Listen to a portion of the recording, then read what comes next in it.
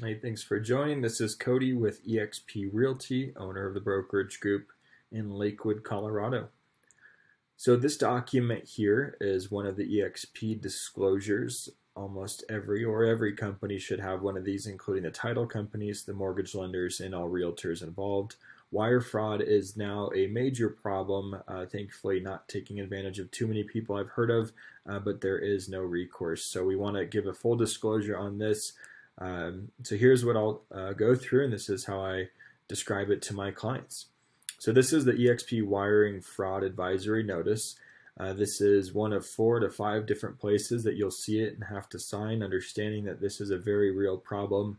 I do want to scare you a little bit because if this were to happen, the FBI nor any other government agency seem to have any recourse and ability to help you. So just know that when it comes time to sending your wiring instructions and sending money, to be very careful. We want to take some extreme precautions here. Of course, you can read all of these 5 items on this page, but I like to just keep it very simple. Know that in our case, as a buyer, you're going to have previous contact with a title company representative that's a part of our transaction. That person is who will be reaching out to you to get the wiring information. They'll do it in 1 of 2 or 3 different ways and nothing else outside of that. For example, one way that they will do it is they will call you. Someone that you have talked to before will call you and ask you for your wiring instructions to do it over the phone. We have not seen that scammers are doing this. So again, it'll be someone that you have already spoken to.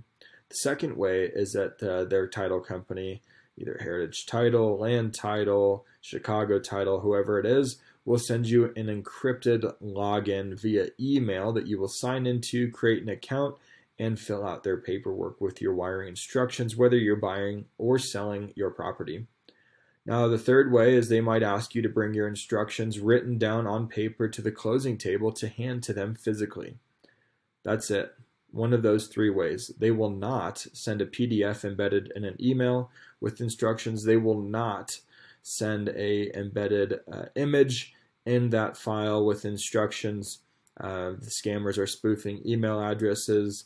They're copy and pasting confidentiality notices, email signatures, and their spelling is getting much better. So know that the only ways that they will get that information from you for our transaction will be a phone call with someone you've spoken with, an encrypted login through email, or in person physically, which will be arranged through a phone call.